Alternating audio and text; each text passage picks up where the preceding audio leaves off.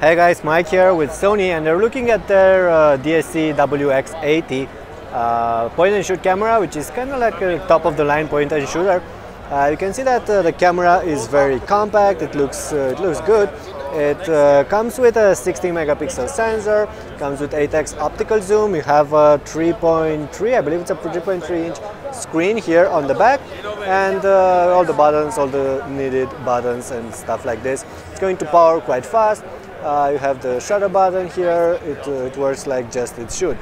However, what's very cool about this device is that it comes with play memories. And because it comes with play memories, okay, unfortunately this has stopped.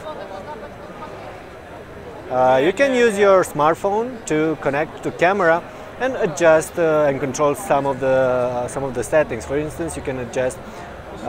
You can control the shutter, you can adjust the mode, you can set on and off the flash. Let me see if that's going to...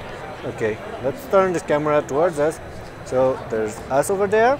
Okay, let's put it like this. And let's have a look at some of the features here. You can see that I'm adjusting zoom right now. And the lens is moving, so there's little lag between what I'm doing here. And I can choose between photo and movie. Let's choose photo. I can set flash on auto, stuff like this. And let's go ahead and have a picture. You can see that it's pretty fast. And it's going to save the picture, of course, on the camera, and you will have it in your Play Memories mobile folder, where you have the original size, or you have a resized smaller version for just usable for web and stuff like this.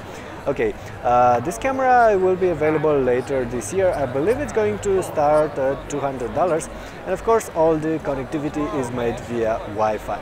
More details will be available on the site, so go ahead over there, go ahead and subscribe, and I'll check you guys later.